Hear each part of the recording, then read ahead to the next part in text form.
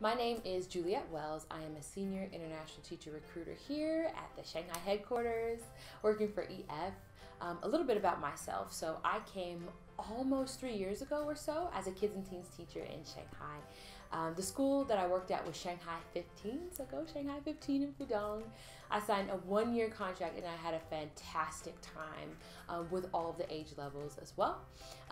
So I actually taught for about 15 months or so, and then one of my worries was food because I didn't speak Chinese, didn't know the area that well. You know, how am I going to budget? How am I going to save money during my first year? So actually it wasn't as scary as I thought. It was actually quite manageable. So some of the schools are in standalone places, standalone buildings, and some of the schools are in shopping malls. So I had a standalone location.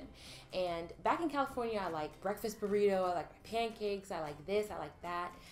So what I would get instead was the Chinese version. So there's something called a jian.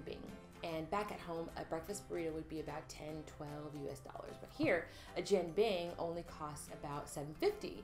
And $7.50 is only $1.50. So I was super, super excited when I realized breakfast is very manageable, very attainable, and also very good. It's a fried dough with your selection of meats and also your spices and sauces. And it is very heavy, actually.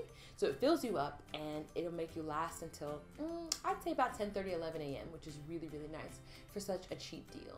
Then that brings us up to lunch, one of my also favorite meals of the day. Let's talk about places in a shopping mall. So you can go to the other restaurants on the same wing, or you can go down to the B1, which is the basement level, or B2, the basement level, where they have cafeterias and they have a wide selection. You can get your noodle dishes, you can get your rice dishes. For vegetarians, you can get a lot of mixed vegetable dishes as well. The sky is the limit. Your budget could be about 45 to 55 Chinese yuan. You can also find dishes that are about 35 to 45 Chinese yuan as well. All of this is still under 20 bucks. So it's super, super manageable, and it fills you up and lasts you till about 4:30 or 5. That brings us to dinner. Sometimes I used to think, oh, you know, what am I gonna do? I didn't plan. I have to go to some fancy restaurant and get the meals that I'm used to. But no, that's not the case at all. For dinner, it's usually the same price, about the same price as lunch. So you can go 65, 75 kwai. The key is to think of your 100 bill. So if you have a 100 Chinese renminbi bill, that's still under 20 US dollars. So anytime, slip 100, you're good, and you're able to save a lot more money than you could back at home. So it really took the pressure off. And also you'll pick up Chinese naturally. It's really, really easy.